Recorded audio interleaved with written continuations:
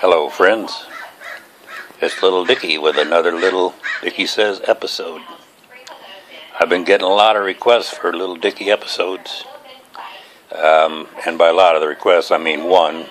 Special shout out to my good friend Bob Rell up there in Wisconsin, an appreciator of Little Dicky Says episodes. So, I've been reading this book, 50 Shades of Grey. Oh my goodness. Man, I wish I'd have read that book about 40 years ago when I was young.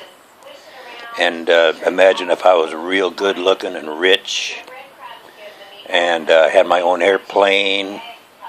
I was chiseled. I had great abs, and my pecs were awesome, and I had a big dick, and I smelled good. Doggy.